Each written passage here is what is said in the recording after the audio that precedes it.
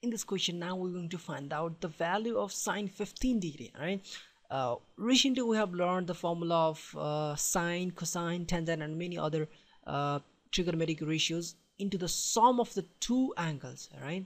I mean, this is something like sine of a plus b. We learned. Similarly, we learned sine of a minus b. So, if you have learned the formula of sine a plus b and sine a minus b, then you can easily find out the trigonometric ratio of sine 15 degree. All right, now how to do this? So first I'm going to write the formula for the sine a plus b and sine a minus b. By the way, here I'm going to use this one, but still I'm gonna write both of them. Sine a plus b, it's very easy. Sine a cosine of b. All right, plus, when it is plus, write here plus. Sine b cosine of a. All right, now similarly here, always write sine a cos b, but when it's minus, put your minus. Sine b cos a, or cosine of a. Some country, in some country people say cosine of a, some people say cos a, but in shortcut people say cos a. All right, in my country also people say same thing. You understand, in any way, in any word you recall it, does not matter.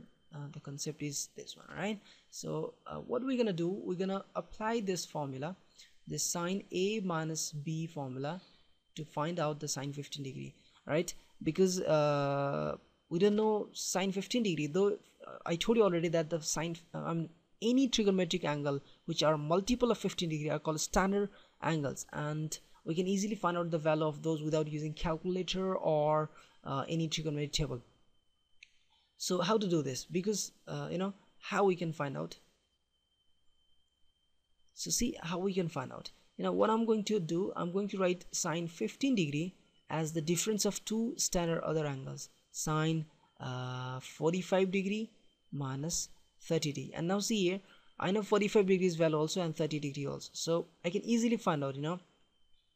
Now this sine a minus b. So see, sine a cos b. Let me shift it a little. Cool. Okay, sine 45 degree times cosine of 30 degree. Sine a cos b I have written, and now rest of the part, sine b, that is sine 30 degree. Sine b cosine of cos a, that is cos 45 degree. So now we know the values of sine 45 degree, that's 1 over root 2, and cosine of 30 degree, that's root 3 over 2. Similarly, minus sine 30 degree, that's 1 over 2, and cosine of 45 degree is also again 1 over root 2. Further, let's go, it's root 3 over 2 root 2 minus again 1 over 2 root 2. So our sine 15 degree is going to be root 3 minus 1 over 2 root 2. Finished. All right, like this you need to find out the sine 15 degree. Here we find out the value of sine 15 degree, but in similar process you can easily find out the value of cosine of 15 degree, tangent of 15 degree, and so many others, by applying this this formula we did it. Somewhere you may add it, so like similarly, like you're adding 45 and 30 degree. So what will happen? 45 plus 30, that's 75 degree. All right, similarly, like you need to find out just suppose, like 120 degree, let's say sine 120 degree, you need to find out how to do it. Just what you have to do, you just write sine 90 degrees value, and add 30 degree and use this formula and you'll get it. There are lot of methods, to find out the trigonometric angles of any angles, any bigger or smaller. I mean, 14,000, 15,000 or 14 millions does not matter at all. Once you get the tricks, there are thousands of methods, not the thousands, but there are many methods to do it.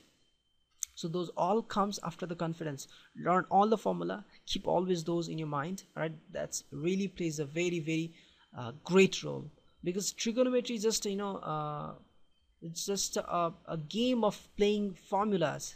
You have to play the formulas a lot if you want to solve the questions related to the trigonometry. So all the best, good luck, see you in the next video. Bye bye.